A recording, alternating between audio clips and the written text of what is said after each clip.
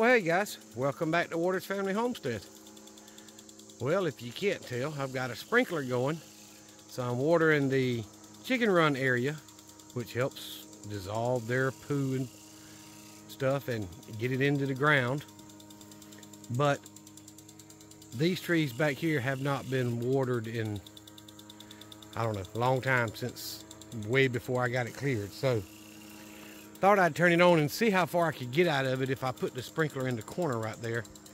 And I'm getting all the fruit trees and blueberry bushes and stuff watered except for these last three. And it's just about hitting these two over here. It's not getting that last nectarine or peach, whichever it is over there. But the ground's getting wet within a foot of the base over here. So hopefully that'll help the fruit trees a little bit. I've still got some figs on the big fig tree that haven't turned ripe yet, and I was kind of looking forward to that. So watering them can't help. I mean, can't hurt is what I'm thinking. Whether it's going to actually help me or not, I don't know. It's kind of late in the season, but I don't know how well y'all could hear, but I believe they're flying those kited airplane things again. I've had quite a few the last few days. I've heard. I haven't bothered to track them down, and they're not flying over the house like they used to. So, but as soon as this next sprinkler run goes by, I'm gonna start heading back to the other end. Whoop, it got me. Oh my goodness. So it's not doing bad. This apple tree and the fig tree and all is at least getting water now, so, and I'm not going to leave it on for long. I just want to get the ground wet again. But I got on a tractor for a little while, and I know in the last video looks like pretty much what you've seen now. But I did make a little bit more progress. I pushed that big cedar limb that was covering up this corner right here back over the line and broke the privy tree or bush that was hanging over this side back over onto that side. So I'm a little bit past the well now. If y'all don't know, I built this well house 4x8 for a reason. It's divided in the middle, and I put a light in the well side in the cold part of the winter to keep my well warm. And I put a vent in the top of the wall that separates the two halves inside, so that my dog that used to stay in there would have heat from that light as well, and kind of keep his dog house side, a little warm for him anyway. But I'm standing here right at the edge of this cedar tree limb that I can't move with the backhoe. It's way too big. I'm just going to play with it, and that ain't going to help. So from here, let me back up a little more so y'all can see. See, I'm right here at the edge of the cedar. All the way back. Now, I know there's been quite a few videos me showing y'all the progress that I was making and what I was doing, but this is as good a shot as you get right here. I even took the little garden rake there and raked around the edge of the chicken run wire there, and then brought the lawnmower in and knocked that down and a few other things. So put it back up, and then I got on the tractor and did a little more of this mess. And that old fence was broken in several places, so I'm not worried about saving that fence. I'm running a new fence right on this side of that one anyway, so it'll be all right. I'm just gonna drive in new T-posts and run new T-posts and fence all the way down as far as I can anyway, with the 400 feet of wire I've got. So we'll see how it works out.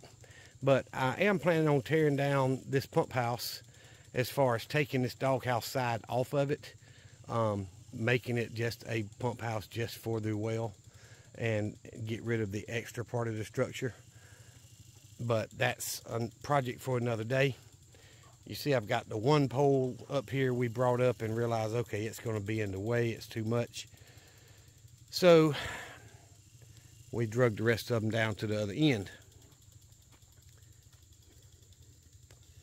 But all I need to do really is take the bucket and do some more scraping or the box blade and kind of clean up the edges around. You can see where that fence post was right there. It's really hard for y'all to see on camera though. And this privy that's grown up on the other side of the fence, but the root ball's over on this side. There's the old T-post why it's there. I think they put the barbed wire across the top.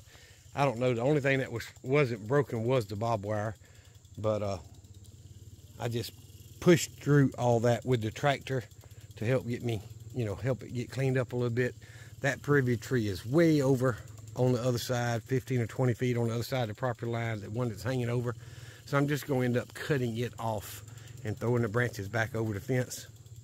But that's not too much work, but I'm pleased with it. The chickens and the turkeys seem to be excited. They've been walking this side of the fence a lot since I've opened it up some. And, I'm going to record one day with me driving up from work and show y'all as soon as my truck gets in front of my property where I can see the chicken run, every chicken and turkey in here comes running, whether they're at the other end of the chicken run or not, but they all come running up here to this corner. Just like the dogs when you get home, they greet you. Every one of these chickens and turkeys greet me when I drive up. I just thought that was kind of cool.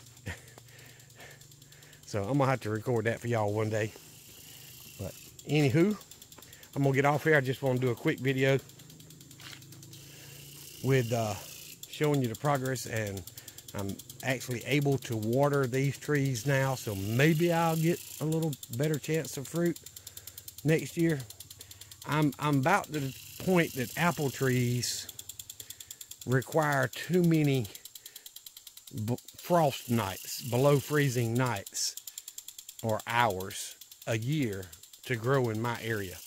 I've actually got this one, and I've got one at the other end as the apple tree, and I've got two on the other side of the property, and none of them have ever produced an apple. Now the smallest one up there, the very first year after I planted it, yeah, I had one little bitty apple and it rotted. But for the most part, I don't think I'm ever going to get apples. This apple tree here is about 8 years old, 7 or 8 years old. And it should be producing apples by now, and it's not. I did have a few blooms, maybe half a dozen blooms on it this year, but I didn't get any apples. So if I don't get something next year, I'm probably gonna take these trees down if the goats don't kill it anyway. And I'm planning on replanting some figs outside of this part of the goat area, because I don't know if they're going to kill it or not. But I do enjoy the figs when I've gotten them. I've only gotten one off mine, but that's the idea. I don't want the goats to kill them, and they might. So if they do, they do, and I'll just replant elsewhere on the property. But for right now, it's going to stay the way it is.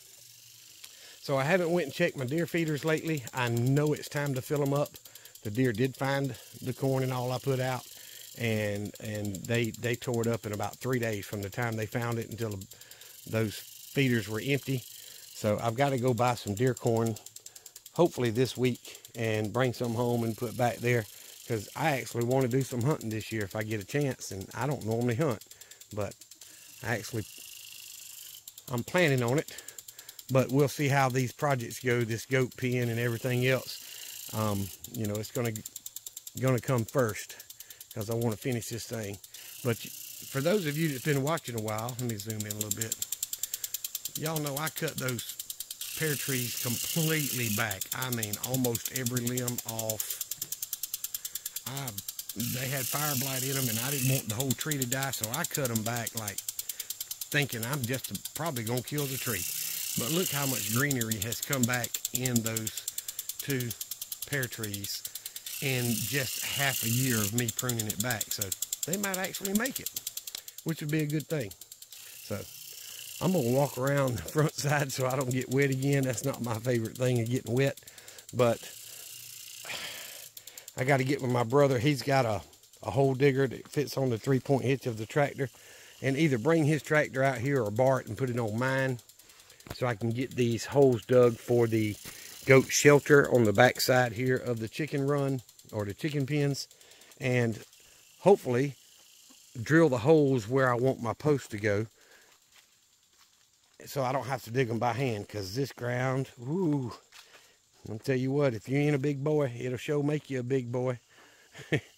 But anywho, I need to at least try to get where I know things are going to go. I want a gate right here at the end of the chicken run. I want a gate here, so that's 2 post holes, and then another big post hole over here on the end. And I'm probably going to do the H post, so one sideways and then another one, so that I can pull against that all the way down, and then put another wood post at the other end. The T-post would be all in between that, so every corner is going to get at least 1 post, if not an H post. And that's going to take a little more than I anticipated, but it'll work out in the end. I don't want to have problems keeping the goats in there. So anyway, I've talked longer than I planned on it, guys. I do appreciate y'all watching the videos. All the new subscribers, thank you very much. It really helps tremendously. I've been doing this for, I think, just a little over 2 years, and I've got 330 something videos, and that not including the ones I deleted off of YouTube because of censorship. That's another 15 or 20 that were firearms related. It is what it is. There's not another platform that I've found that will give you the public, people watching it compared to YouTube anywhere. And I'm on Rumble. Y'all see that in the About Me section.